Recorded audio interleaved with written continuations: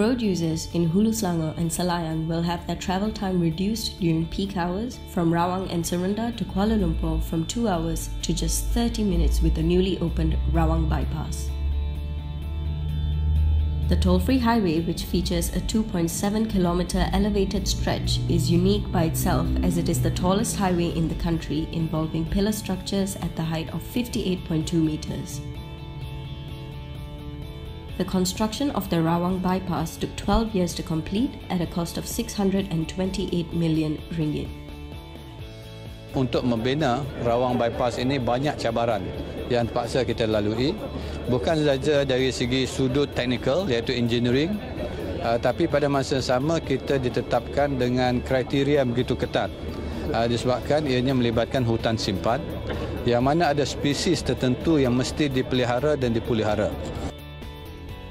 This elevated construction marvel offers a panoramic view of the hilly and densely forested Kanching Eco Forest Park and Lagong Forest Reserve, both part of Taman Warisan Selangor. These forests harbour beautiful waterfalls, rivers and catchment areas, exotic wildlife, as well as unique flora and fauna, including the celebrated Giam Kanching, a plant unique to only this part of the world. Kita kena redesign balik keseluruhan jalan ini dari segi bukan saja desainnya tapi juga metod pelaksanaan projek ini juga menggunakan teknologi yang pertama sekali digunakan di Malaysia. Making environmental sustainability its main agenda, the authorities decided to adopt the viaduct solution instead of the conventional cut and fill method to cut through this stretch of environmentally sensitive area. The viaduct solution offers very minimal and localized cutting of slopes, leading to minimal disturbance of the vegetation and ecosystem. The Rawang Bypass was also the first construction project in Malaysia to use the innovative MSS, Movable Scaffolding System technology, which contributed substantially towards preserving the surrounding ecosystem. The MSS prevented the use of excessive heavy machinery during construction.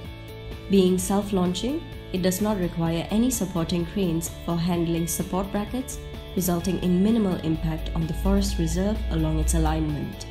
Kita menggunakan jentera dipanggil sebagai MSS, iaitu Movable Scaffolding System, di mana jentera tersebut tidak terletak di paras bumi, ianya tergantung di bawah rasuk jambatan dan kita cuma menyambung saja scaffolding tersebut dan secara tak langsung ini akan tidak menjejaskan alam sekitar. The project was delayed from its original targeted finish time of 2008.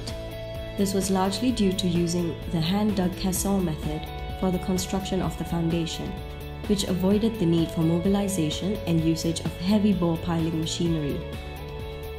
Apart from enhancing much smoother traffic flow from Bandar Rawang, this bypass is also expected to boost developments in neighbouring towns, in Seri, Batangkali and Tanjung Malim. The Rawang Bypass stands as a model example of how innovative construction technology can contribute towards not just cost-cutting and greater productivity, but also towards environmental sustainability.